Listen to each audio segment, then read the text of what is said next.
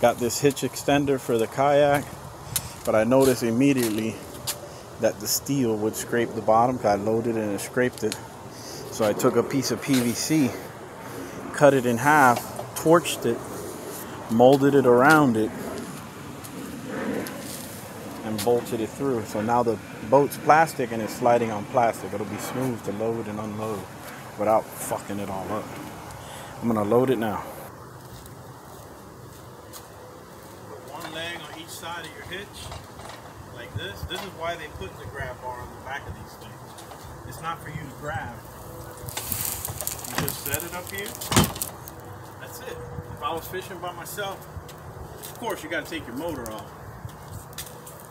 With the motor, it'll be much more difficult. Then you grab the front, pick up.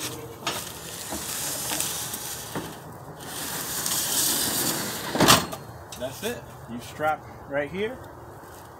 It has a strap point to run a strap across here. And I run another strap in the back, wrapped around the transom, hook here. It ain't going nowhere. I can drive to the Keys like that. No having to bother with a trailer. Let me see. No messing with trailers. No nothing. I got my flag back there. Got another one on the tip. This thing is Key West ready. And then I don't have to deal with trailers and trailer registration, trailer lights. Now I'm making a motor mount that goes in here. I saw it on YouTube. It wasn't my idea. But a piece of wood's going in here, getting bolted. Then another piece like this, and I can put my motor on there and clamp it down.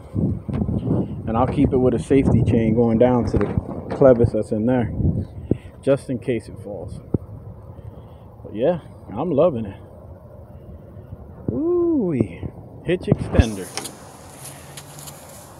You guys can buy these too for making runs to Home Depot and carrying really long lumber. That's all you need.